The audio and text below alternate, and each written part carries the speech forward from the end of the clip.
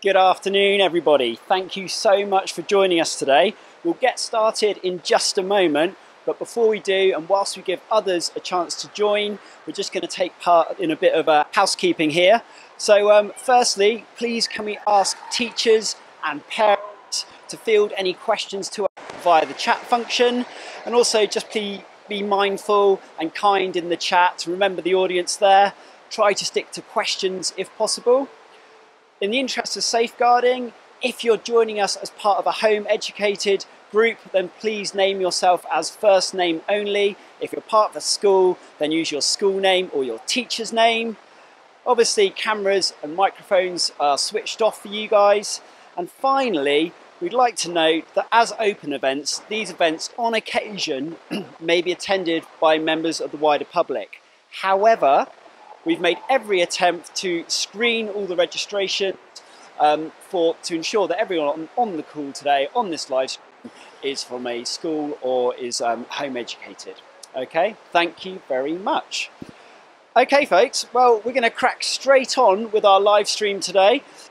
Welcome again and thank you so much for joining our last chance to paint webinar with special guest and artist John Dyer, who's cruising around in the background here. My name is Robbie, and I'm coming to you from the world's largest rainforest in captivity.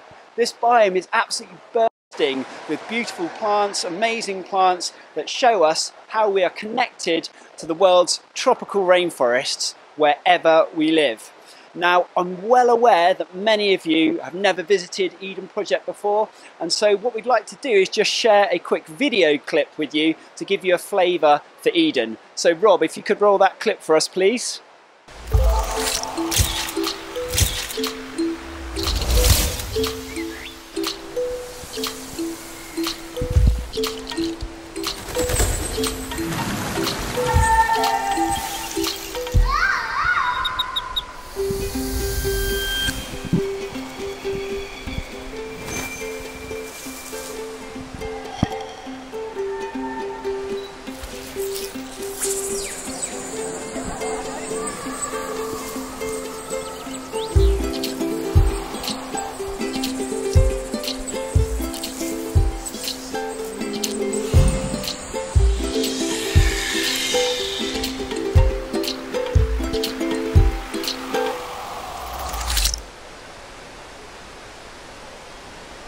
Okay folks, welcome back. So hopefully that gave you a bit of a flavour for Eden Project.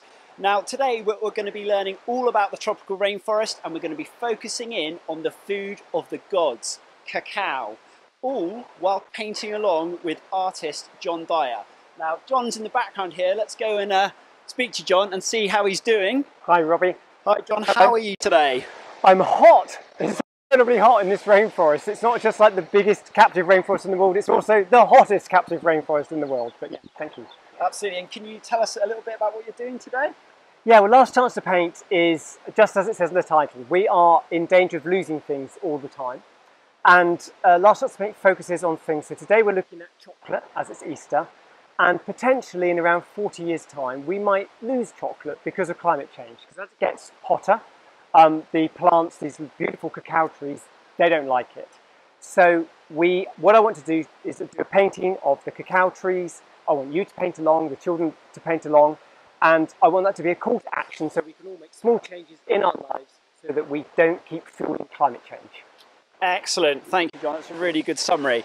So just to be aware, you can actually find all three of John's previous live schemes of work from previous live streams on his website, and we'll put a link to that in the chat for you.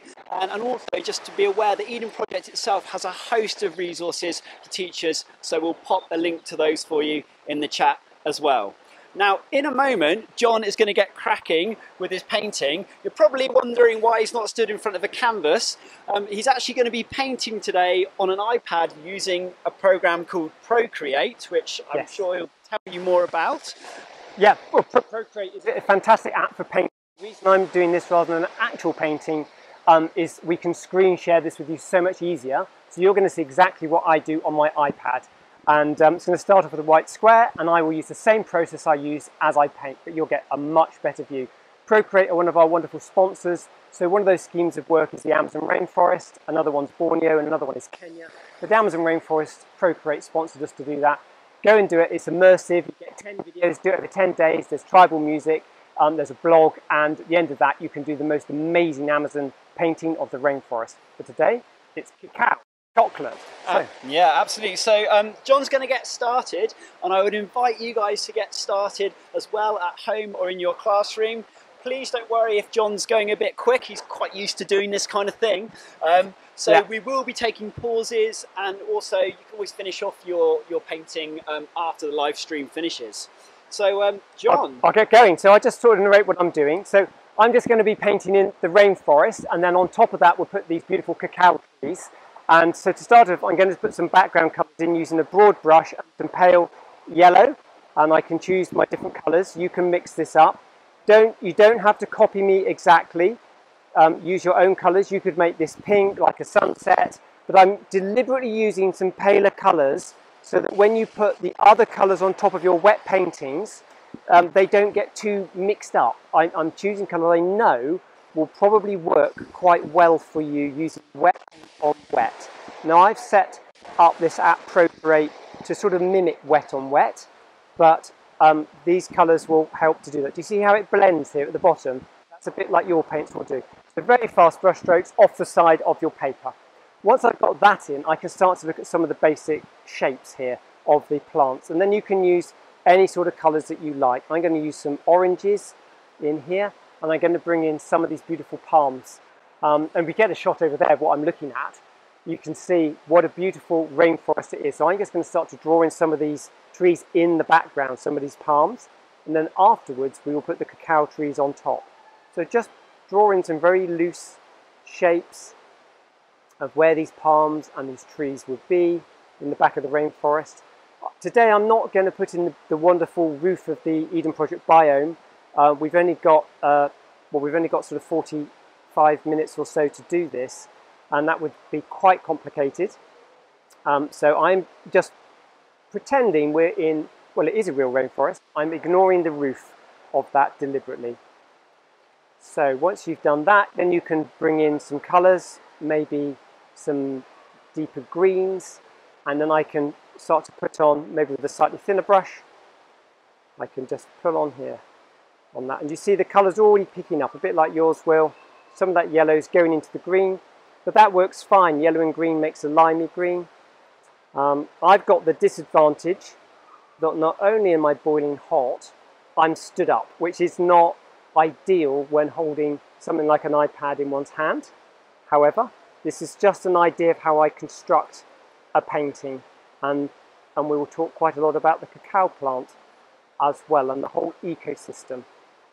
Now I have seen cacao plantations in Costa Rica a few years back, and it's very interesting, and I'm going to draw a plant in here which is a banana plant, that a lot of the farmers will grow the cacao plants beneath banana plants, and they use that for shade for the cacao trees. And as our climate heats up in places like Latin America and Africa where cacao comes from, that heat is why the cacao plant and chocolate, and your favourite chocolate, is under threat, and there's a last chance to paint subject. So there we go, I'm going to draw in a banana. Hopefully you can see not only me, but you can see this painting that I'm doing. I'm going to put another banana in here. I haven't pre-decided what I'm drawing here, or what I'm painting, digitally painting. I'm just doing this on the fly, and it's just an idea. You don't have to copy it exactly. This is not a paint along or paint by numbers. Just get the general idea. Once we've got those bananas, I could get some yellowy paint, and I could put that on the top as if it's catching the light, and then I put some of the veins of the leaves on. And banana in its own right is an incredible crop. Over 400 million people every day rely on banana and plantain, which is a savoury form of banana, as their staple food. So whereas we might have wheat, bread, in other parts of the planet, it will be banana and plantain. And again, that's an incredible story in its own right. So I'm going to take some of this yellow, and I'm going to build in some other tropical plants in the backgrounds, palms, and I'm going to bring in some lianas coming down from the rainforest all the way down here, maybe just a little bit like snakes, just to make it look really jungly, and then maybe even choose a greeny grey colour than that. Do you know, I love doing this. I hope you find this as relaxing as you can in the hour, but I think this is a great way to learn and a great fun thing to do. There we go. Okay, John. Well, so I've actually got a couple of questions that have come in already. Okay, great. So I'm going to field the first one of those to you. Yep. So, John, what is your favourite place to paint? Oh, that's a really good question. Well, I love painting here at the Eden Project. I also love it on, Of course. I love it on Tress Grabby Gardens, which is full of tropical plants like this. It's a small island off the coast of Cornwall. It's really hard. It's basically the last subject. So go back a year, I was painting the very last 2 northern white rhino. That's a project I hope you run in your class. We call that Precious Africa. Very important subject to paint. So that was, I don't know, very emotional, but I've kept that painting for myself. So it depends. Absolutely, you know, that's lovely. And ooh, here's a really interesting, I love this question. So what is your favourite painting that's been painted by a different artist? That's a great question. Oh, do you know, as with the rest of the world, I've got to love Van Gogh's Starry Night painting. I think it was absolutely groundbreaking at the time. All of his work was groundbreaking. It carries such power and emotion. And I think the important thing about all of Van Gogh's work, but Starry Night in particular, is he paints something more than you can see. He paints from his heart and his soul. And that's what painting, that's what art should be. We don't need to copy life slavishly. We've got cameras, we've got smartphones, so we're free to interpret the world as we're doing now. I'm changing the colours, the things. Starry Night, got to love Starry Night by Van Gogh. So how much, when you're painting, how much of your painting are you really thinking through, or are you just sort of reacting to the feelings you're getting and they're coming out on the canvas? Well, as you've seen, I haven't done a drawing, I'm just reacting.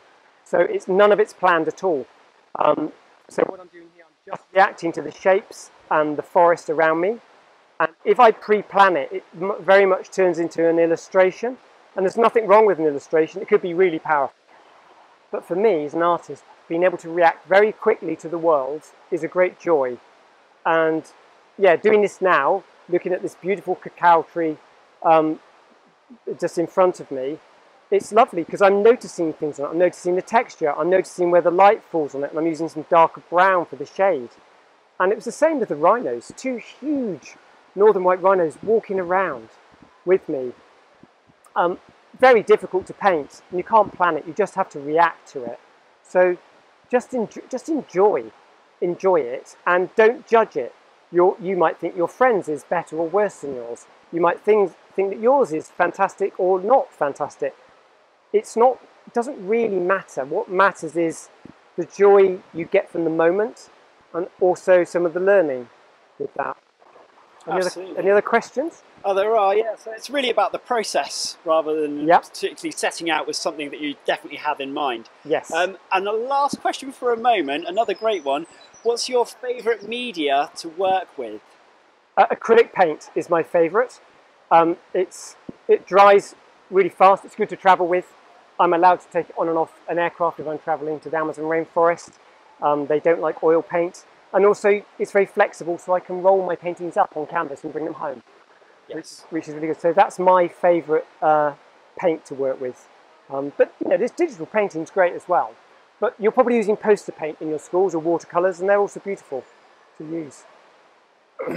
Absolutely.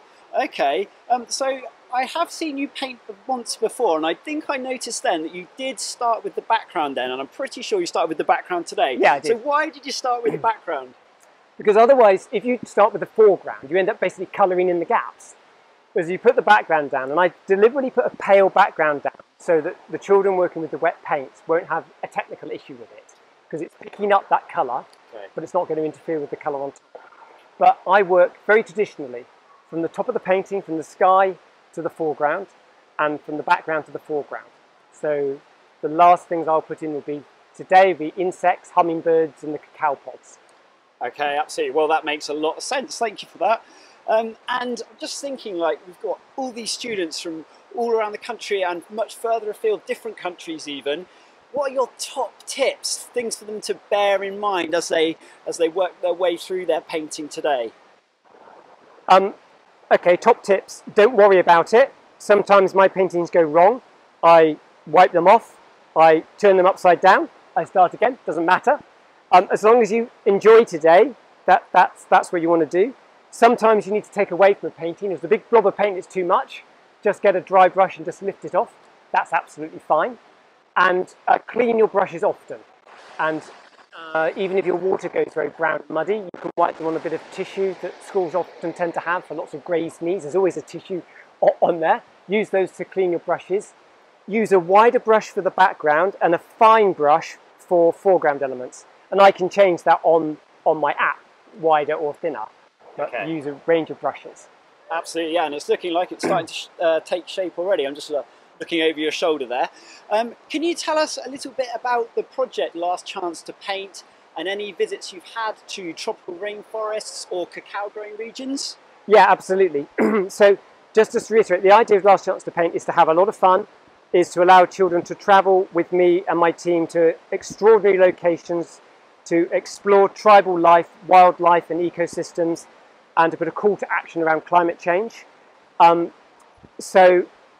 then you can all be the change at home as well, by planting trees, by not paving over your garden, by eating a little less meat, maybe making sure your school has a meat-free Monday. Little things will make a big difference. So last year I was in Kenya working with the Maasai tribe. There's a 4-year drought in Kenya. It's quite shocking to see children having to drop out of school because there's no money to pay for them, as the Maasai's wealth is in cows and cattle. Because of the drought, they're down to 1 or 2, and it has an impact on everything. It's not the Maasai's fault there's a drought. It's nobody's fault. It's certainly not my fault or your fault or the children's fault. Collectively, there's a problem. Yeah. So that's what it's about. We've also been to the Amazon rainforest to paint and learn from the Yawanawa tribe, and I recommend schools run that project. 10 videos, music, blogs. Travel with me. I'll still take a Q&A with schools on the website every week. So that's, not live, but within a day or so. And also Borneo with the Penan tribe and the beautiful orangutans. I've seen what's happening to the forest there. That was literally at the edge of deforestation, with the rainforest burning and coming out of the sky in clumps. Very sad, but also a lot of positivity. There's a lot of good work going on there. Absolutely. Yeah, so lots of people and organisations around the world who are trying to make a difference about these challenges. Yes, like Eden Project. Absolutely. Thank you, John. Okay, folks. Well, John's going to carry on painting, and please carry on painting as well. But I'd also like to introduce you to someone else, an employee here at Eden Project. This is Emily. Hi, Emily. Hello, Robbie. So Emily is one of our explainers and tale makers here at Eden Project, and she's basically an expert on all things Eden, and her job is to really communicate the Eden message to people and to tell them about the amazing and unique plants that we have.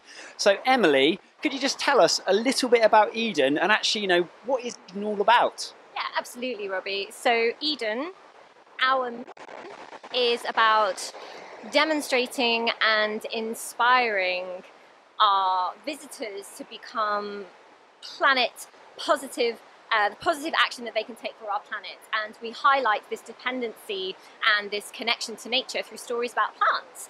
So here at the Eden Project, you can already see some of our cacao behind us. We celebrate and showcase so many different plants from all over the globe. So coming to Eden is almost like exploring the entire world in a day and learning about your place in it. Absolutely, yeah, exploring the world in a day, and I was going to mention that later on as well, I think. Excellent. So what does Eden itself do to actually help with the world's rainforests? So many different things. For example, public education. So sharing with our visitors just how incredibly important rainforests are, and making sure that they know how to help and be part of the solution. But it's also about making our entire site rainforest friendly. All the products, all the foods that we sell are linked to positivity in terms of the rainforest, and ensuring that not only the rainforest is protected, but the people in it. But then that leads to our suppliers. So all the different products that we are buying into the site are also adhering to our ethos about protecting rainforests. For example, no palm oil. But then you also have the fact that we help work, support, promote organisations and campaigns that are doing what we're trying to do. For example, Cool Earth, WWF, for example.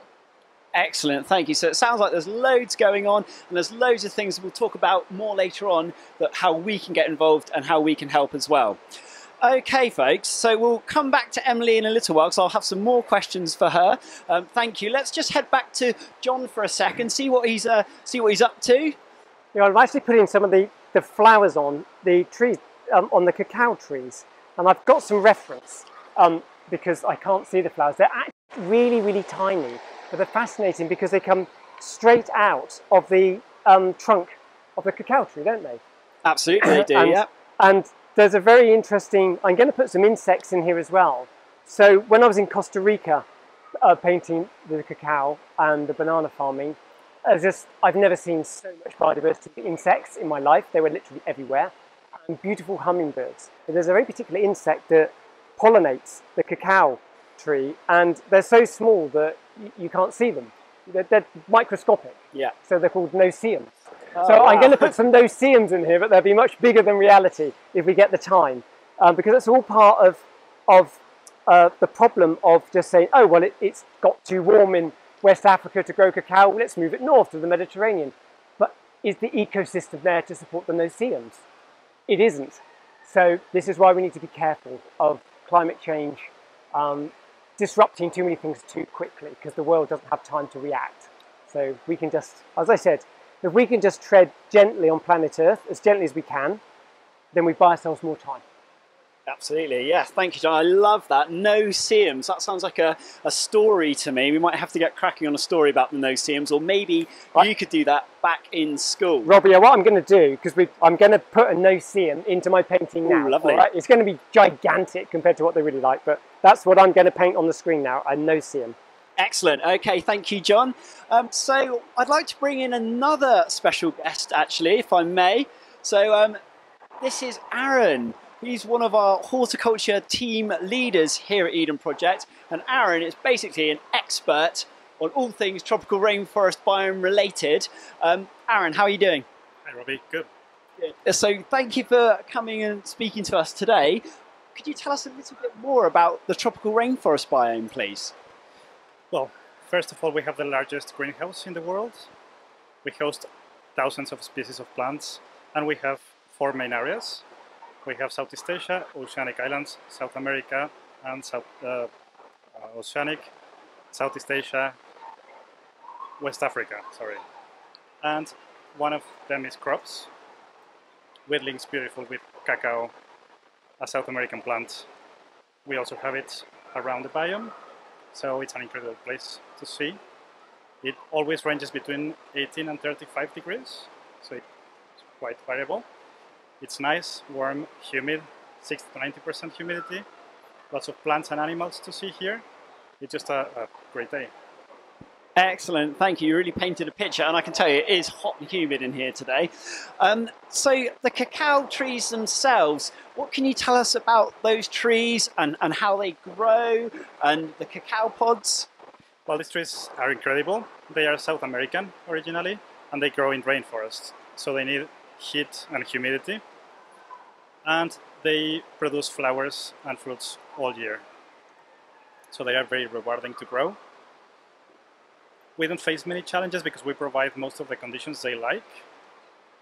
So as you can see, we have happy trees growing. Our only issue might be pests sometimes. We control them easily, and we are rewarded with a lot of pods all year round. Okay, yeah, so that's an interesting one actually. So what do you do about pests that might start attacking the plant? How do you deal with them? Well, we have a friendly approach. We use biocontrol.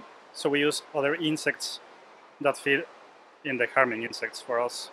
It's a more natural way, and we avoid using chemicals at all. Okay, and what sort of pests are we talking about? Can you tell us about any of the usual suspects? Aphids. It's this little green nasty bugs, and they will feed on the younger leaves in the new season. So we just have to keep an eye on them before they get to our plants. Okay, thank you. So obviously we're trying to grow, and very successfully growing, cacao trees here, but we are in Cornwall, we are in a greenhouse. how do we ensure that we can always keep them healthy? And do they need any special nutrients in the soil that they would have in a normal rainforest that they don't have here? They usually grow under larger trees. They like the canopy shade. So we don't have larger trees above our cacaos because the biome itself provides some shade. And we have to keep an eye on the water, humidity, and soil health in general. So we have this mulch to control the pH in our soil, and they are happy. Excellent. Okay, and I know Tom's been filming those beautiful cacao pods. So when they go that golden yellow colour, that's when they are ripe. I was just wondering though, do the trees always have cacao pods on them, Aaron? We usually have them from October, November until April, and the other half of the year we have flowers. They're not seasonal here. Okay, thank you. That's excellent. I might have an extra question for you in a moment, so don't go anywhere. But Rob, I was wondering if you could roll the clip, which just will show the students what it looks like inside a cacao pod, please.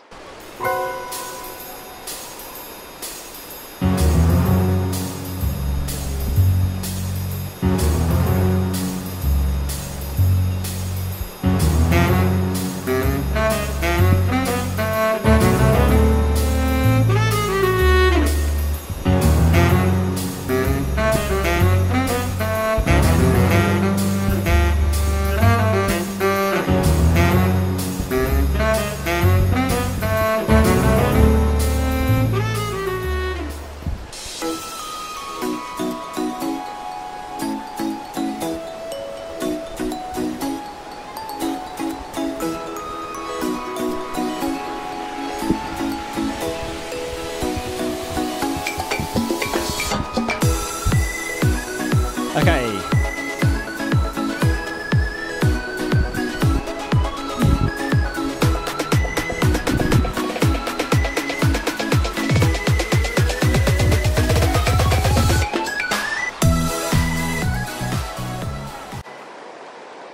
Okay, folks, so hopefully you're able to see inside the cacao pods, see those beans when you chop into them. They're that rich purple colour, aren't they, Aaron? Yes, beautiful color. Absolutely beautiful colour. Now, I was just thinking, the last question I've got for you, if you've got time still, the children and John, they're busy painting all the beautiful colours of the rainforest. They're trying to capture the shapes of the rainforest. Can you tell us about the adaptations that the plants have? What features do the plants have that help them to survive here? Yes, in the rainforest we see most adaptations are facing water and sun, because as you know it's a very challenging environment. It rains a lot, there's not so much light. So cacao has good examples as the shape of the leaves. They're pointing downwards. So the excess rain will fall away from the roots and avoid damaging them. Also the red leaves, the new leaves, color red refracts light. So the light won't damage the newest leaves before they can be stronger as adults. It's just amazing adaptations they have. They are also adapted to grow flowers straight from the trunk, cauliflower, that helps insects to pollinate the flowers in an easier way. It's another adaptation we see a lot in the rainforest. It's just an amazing plant. Excellent. Thank you so much, Aaron, for coming to speak to us today. I'll catch up with you later, no doubt. We're going to head back to John, see how he's getting on, check he's still with us. Hi, John. How are you? How are you getting on? Doing all right. So I've zoomed out so everybody can see the whole picture. I had to zoom in to do the no-see-em, which is, I'll just zoom in quickly to show the no-see-em. Here we go. There's one of those. Lovely. And I zoomed in to put a hummingbird because I saw so many hummingbirds when I was over there. So the hummingbirds aren't pollinators of cacao, but they are there in Costa Rica. So I'm just putting some form onto the cocoa pods. They've got this lovely stripe to them. And then I'm going to put some of these lovely veins in the leaves. You can see up here, the light shines through, they've got the veins of the leaf structure. So that's my next task. I will leave it zoomed out as I work so everybody can see. Excellent. Thank you so much, John. And I was just wondering, you kind of hinted at it then, but what sorts of techniques are most useful to help you capture that detail that you're trying to show? Well, you can't zoom in and out on a real painting. No. But you can move your face closer and you can use a really fine brush. And if you've got a brush that's a sort of rather than a flat brush, like a centimetre wide brush, it might be flat, you can roll the brush in the paint to kind of make it a point, or make sure your brush isn't splayed. Get a good brush, and then get just the right amount of paint, not too much, and then you can almost draw with the paint, a little bit like I'm doing now on these leaves. So it's practice really, but you can't make a mistake with this. It's a fun thing to do. Absolutely. Okay, John, thank you very much. And I was wondering if you could tell us any more about your memories from visits to cacao plantations. What struck you the most about some of those trips? The snakes that I didn't see. So I was there in my trainers and, you know, my sort of tropical clothes, all very European, and the farmers would be there. The main thing all the farmers had was Wellington boots up to their knees. Really, so when they're walking around, there's lots and lots of leaf matter on the floor, lots of chopped bananas, and lots of cacao leaves, and the snakes love to hide and live in amongst that. So I felt very vulnerable because nobody told me to take Wellington boots. Also remember, everything's done with a machete. So all the farming is done with literally just one large machete, sort of chopping cacao pods off, chopping bananas, great big bunches of bananas off, and clearing the ground with a machete. I had no idea how useful just a machete could be. So, and then of course in the background music of Costa Rica is howler monkeys and the constant buzz of insects and the croak of tropical frogs and the glittering starry nights with no light pollution. It's incredible. And driving down the coast of Costa Rica to see the cacao plantations, crabs all over the beaches, and just a beautiful, beautiful part of the world. Ooh, absolutely, John. John, Yeah. you painted a picture in my head then. Excellent. I was transported to Costa Rica and I'm struggling to get back to Cornwall. But I am back. So I'd really like to actually speak to Emily again if I can, because Emily would like to tell us a bit more about the story of chocolate and how we get from a cacao pod to actually a finished bar. Tell us about that, Emily. Yeah, absolutely. So the pods themselves, there are usually 30 to 40 beans inside. The beans are removed and there's a sticky substance called baba, this pulp. Without it, we wouldn't have the smell and the aroma of the chocolate that we're used to. So people, by hand, once they're cut, they take all the beans from the inside, lay them on the rainforest floor, they ferment after 7 days, they're then taken to local villages to be dried, usually by hand, then sacked up, then transported to the ports around the world. So imagine now we're like Willy Wonka and our beans arrive in our factory and we literally wash them. And once they're washed, they get roasted. And I've got some beans here that have been roasted and I wish you could all smell them. They smell absolutely incredible. And they have a shell around them. So those shells are removed during a process called winnowing and cracking. And then they're crushed to look like this. These nibs that you can see. Now this is still not ready to be a bar of chocolate. So what happens is this gets heated up, and once it's heated up, it includes all of this fabulous fat called cocoa butter. Sugar's then added, other ingredients are added, it's moulded, it's wrapped, it's sold. Incredibly long journey. Wow, I'm not sure I caught all that. Sounds like a massive process to get from bean to bar there. So imagine all of that going into making that final bar of chocolate that we might buy in the shop, a massive chocolate chain, if you like. Yeah, absolutely. It's an incredibly long journey, and what absolutely blows my mind is that just one little pod where they've got 30 to 40 beans, it might make a very, very small bar of chocolate. So it takes about 1 kilogram of those beans I was showing you to make an average bar of chocolate. Excellent, thank you so much. Now I just wanted to sort of think about the cacao farmers themselves and the cacao industry. What's life like for cacao farmers, and what challenges do they face, and also what can we do, even though we might be thousands of miles away from them, to help? Yeah, you're absolutely right, Robbie. Here in the UK, where we are, we're 4,000 miles away from the nearest tropical rainforest, so why should we care? Well, we should absolutely care. Chocolate being one of those many commodities that we get. Chocolate is really labour intensive in terms of how it's harvested, and quite often in this multi-billion-dollar industry, quite often it's the farmers that don't get a fair amount of money. So if any of you are in uproar and think that's not okay, well actually there's something we can do. fair trade, Rainforest Alliance, and these non-government organisations that are doing what they can to enable these people to have a fair amount of money for the work that they have done. And it's by what we buy to what we can afford to buy within our households. So we do have control in some way. Absolutely, and at Eden we like to use the phrase that your wallet is your weapon. So you can make a difference to people thousands of miles away by just thinking carefully about what we do or don't buy.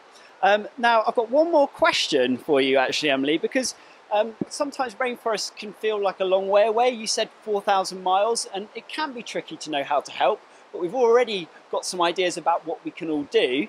But what about our own environment where we live, closer to home? What can we do to help the environment and nature where we live?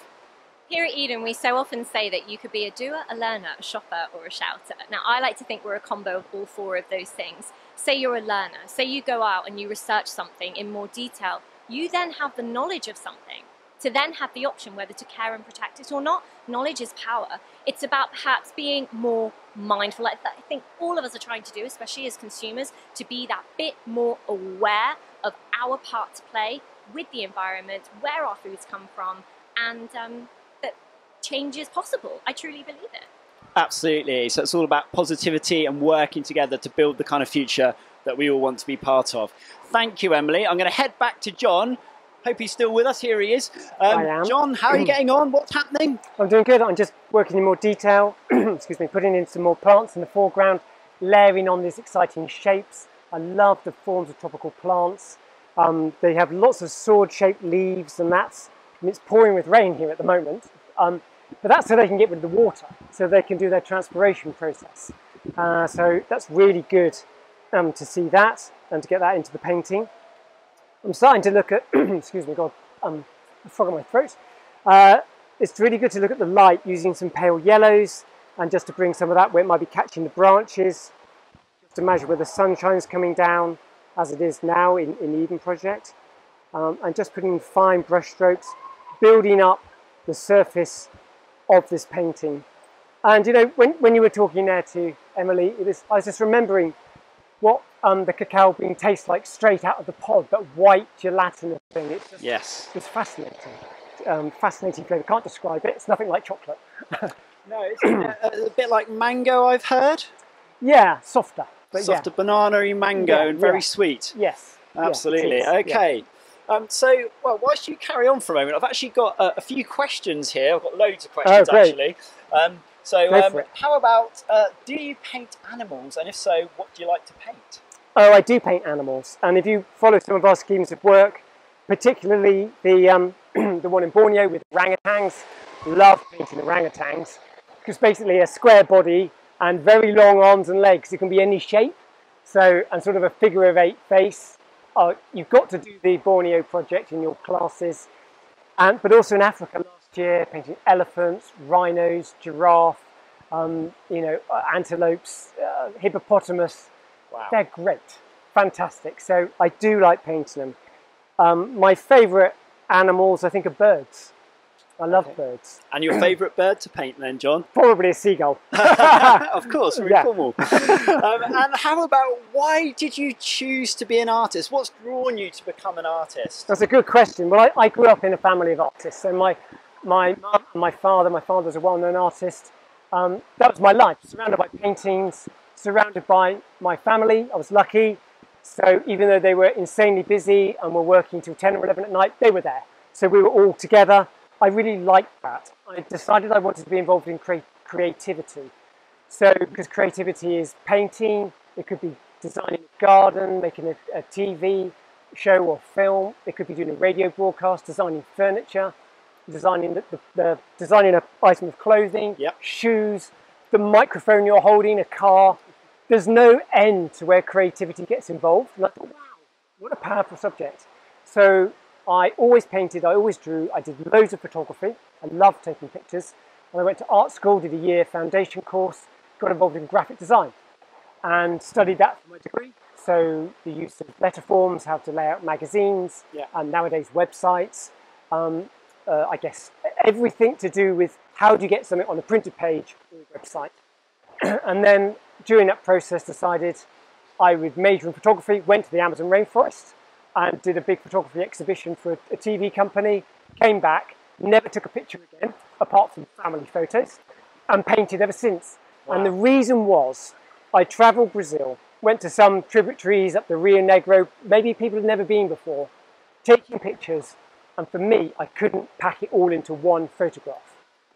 It was something in my heart that needed to be painted, because it was experiences from the day before, yes. Experiences now, experiences that I'd had as a child, colours I'd seen, tastes I'd had. Paint could do that for me, so I painted. That's when I became a painter. Oh, that's lovely. So through painting, you can actually paint what you want to show and maybe capture things you can't actually capture in photographs. Yeah, absolutely. And it should be really quite personal, I believe. You're not aiming to recreate a photograph. You're not in competition with photography. You can use photographs. I've got some reference here. Yes. But a painting is something special.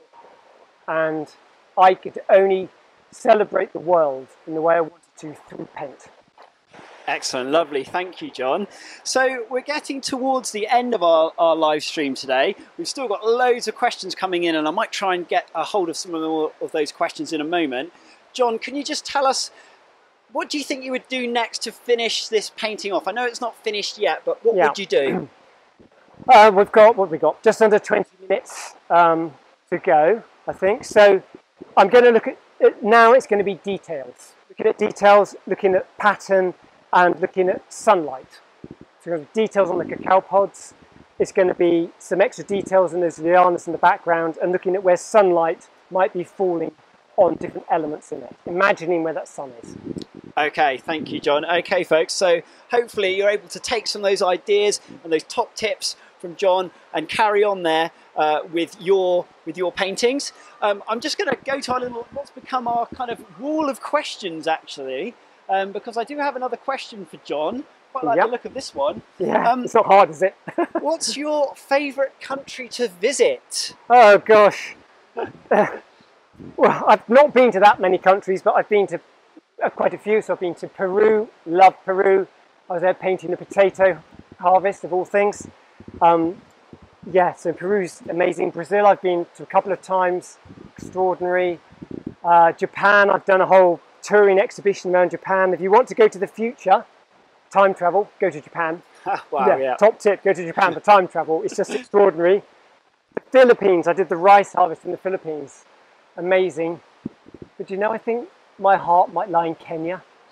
There's something, you know, if you've got a box of toy animals, elephants, giraffes, and antelope, hippopotamuses, and tip them out on a piece of green cloth, that's kind of like Kenya was. They were just there, like a toy box of animals.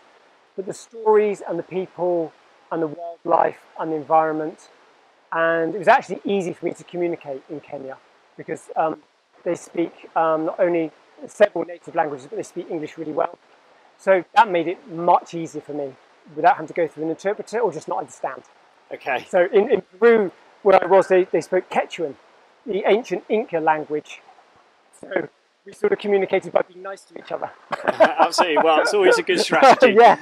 Okay, folks. So we're pretty much getting to the end of our live stream today. We've got about 2 or 3 minutes left. Thank you so much, everybody, for joining us today. If you have been painting along with John, we'd love to see what you've been up to. So teachers and parents, you can submit the children's finished artwork to the Last Chance to Paint website, and then we can share that on the online gallery. In addition to that, it'd be amazing if you could share any of the children's work or photos of the children working away in their classrooms or at home with us on social media. And the team here, Rob and Tom, will put those links for you on the screen. So, just to mention as well, I couldn't let us all go today without mentioning Eden's resources. We have a wealth of resources for teachers. We also have a newsletter to sign up to. We have visits in person to Eden Project. We've had hundreds of school children here just today. So we'd love for you to get in contact and talk to us about how you might like to work with Eden Project. And I think it would be good, actually, John, to finish with 5 from the forest, which means 5 quick fire questions for John Dyer, live from the rainforest. Okay. And we'll go for mostly one word answers, I reckon. Okay, we'll try. Yeah, we'll try. Yeah. Apart from maybe the last question, okay? Are No. you ready? Yeah, spoilers. Okay, go for it. Favourite plant to paint? Banana. Okay. Most magical place you have ever travelled to? Borneo. Average time to complete a painting? I can't answer that. Oh, that's impossible. 5 years. Depends where. Okay, let's just take Borneo. 2 hours. 2 hours. Wow, that's good. Where are you travelling to next? Australia. Australia. Lovely. Can I come? That's an extra question. Yeah, you are welcome to come. Thank you very It much. would be great. And finish this sentence for me, please. I didn't know this was all paint happening. because. I love to celebrate our world because our world is our survival and support system, and it's beautiful. Lovely. Well, there you have it, everybody. Once again, a huge thank you from me, from John, from Emily, from Aaron, from the whole team here at Eden Project. We've had a great time live streaming to you guys today. We look forward to seeing you again soon, and enjoy the rest of your day.